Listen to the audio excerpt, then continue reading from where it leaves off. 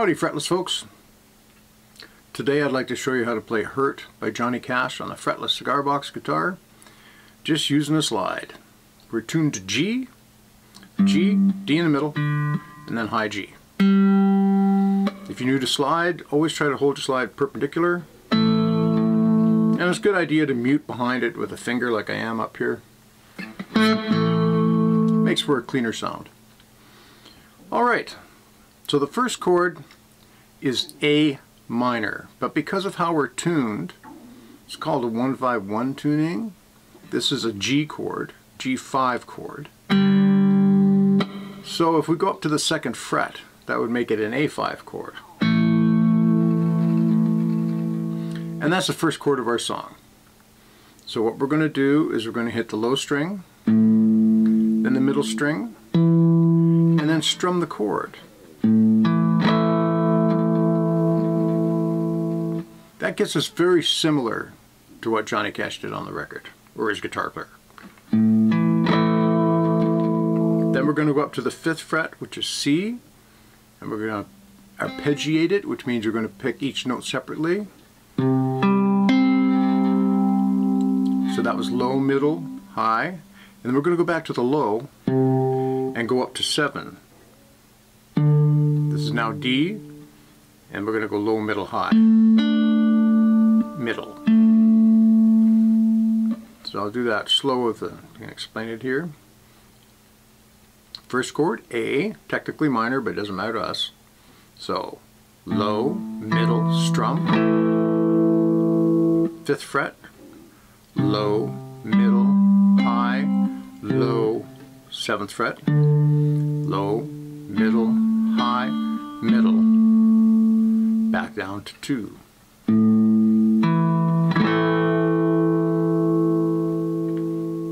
I'll do that a little closer to the speed.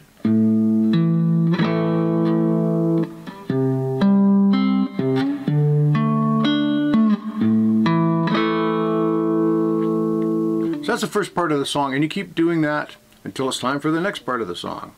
And how you get into that is when you're up on the 7th, you go to G, which is open, for 4 beats. 1, 2, 3, 4. Just like that. That's kind of an interlude or a transition to bring us into the next part of the song. Very simple.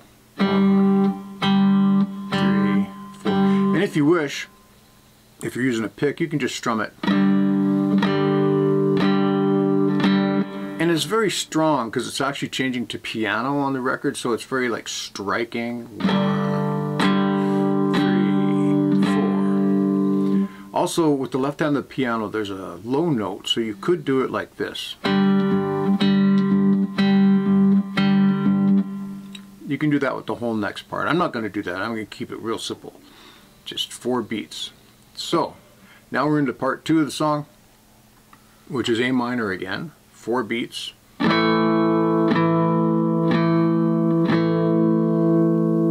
then an F chord, which for us is up on fret 10.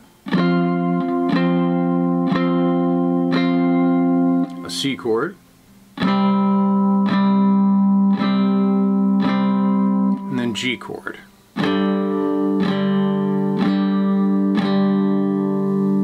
Does that one more time, and then it does a slight variation. A,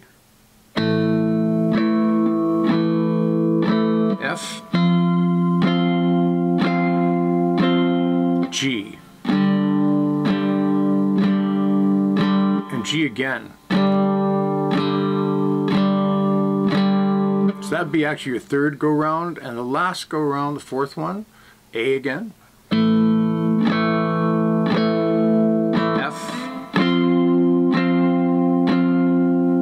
G, but only for 4 beats. And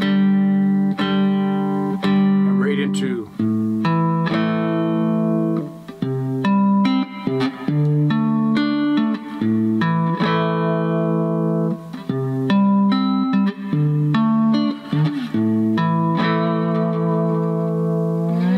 so I hope you have lots of fun with that. If you're new to slide, you notice here, I think you can see I have a snark tuner up here.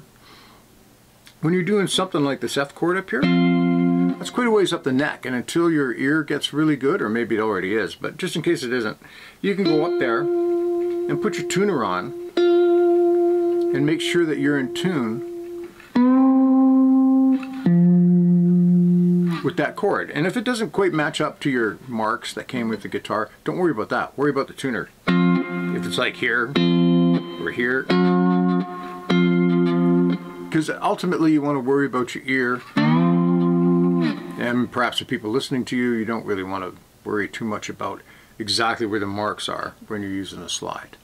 Okay, have a great day. Have a lot of fun with that. Bye.